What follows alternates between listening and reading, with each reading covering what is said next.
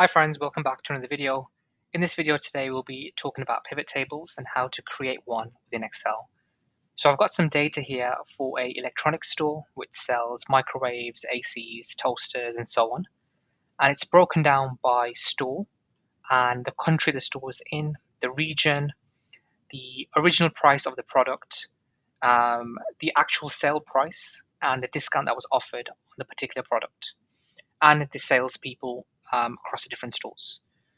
Now we can analyze the data one by one, but that will take you a very long time, especially if you've got more data.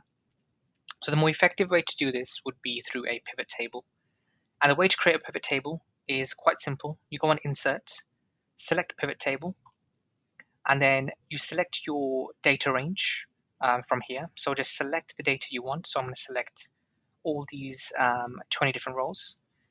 Then you can either put it in the existing worksheet or a new worksheet. I always prefer to put it in a new worksheet and then simply press OK. Now there's a couple of things you'll notice. So on the right hand side, you've got all your different fields within your data set on the top right here. So store, country, region, and so on. Then you've got these four different options. You've got filters, columns, rows, and values. So you can essentially manipulate your data based on these different four options. So for example, let's give you a little demo.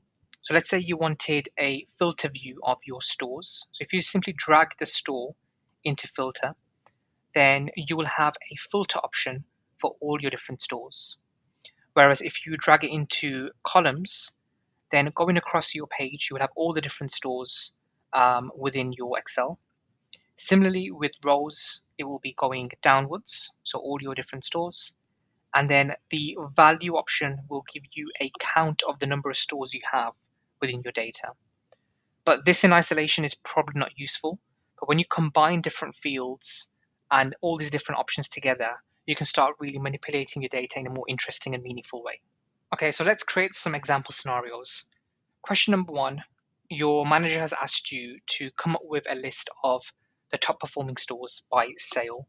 So how would you do that? So it's quite simple. So let's start from scratch. Let's just put this to the side. So select this and just drop it anywhere, and that just deletes it from your options. So let's show the stores in a row view as such. Then let's show the sale price in the value option. So we're going to go on sold price, which is our sell price, and then we're going to drop it into values. Now you can see that Athens has sold $578 or pounds worth. And for example, London is the highest performing one with just over 1800, and then so on and so forth. Now to make this data a little bit more presentable, there's a few things you can do. So let me just zoom in so you can see more clearly.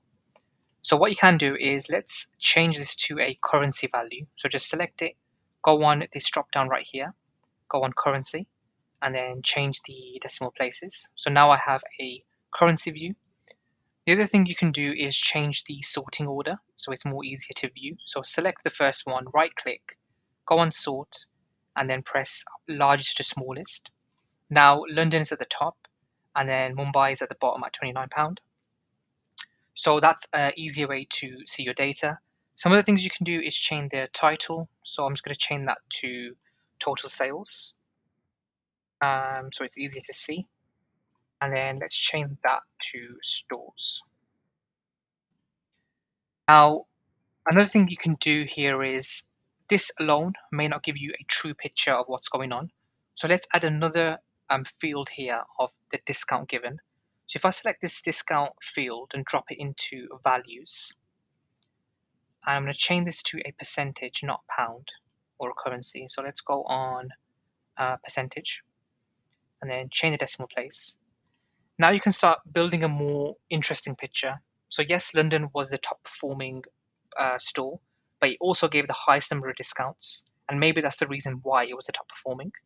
Whereas Mumbai was the lowest, but it only gave 3% discounts. So now that you've understood the basics of the pivot table, let's play with the data a little bit more.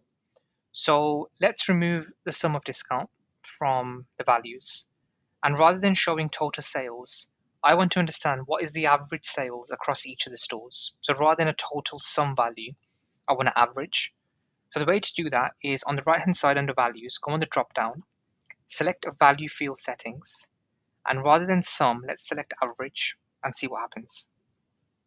So now you can see that the average across all of the different stores.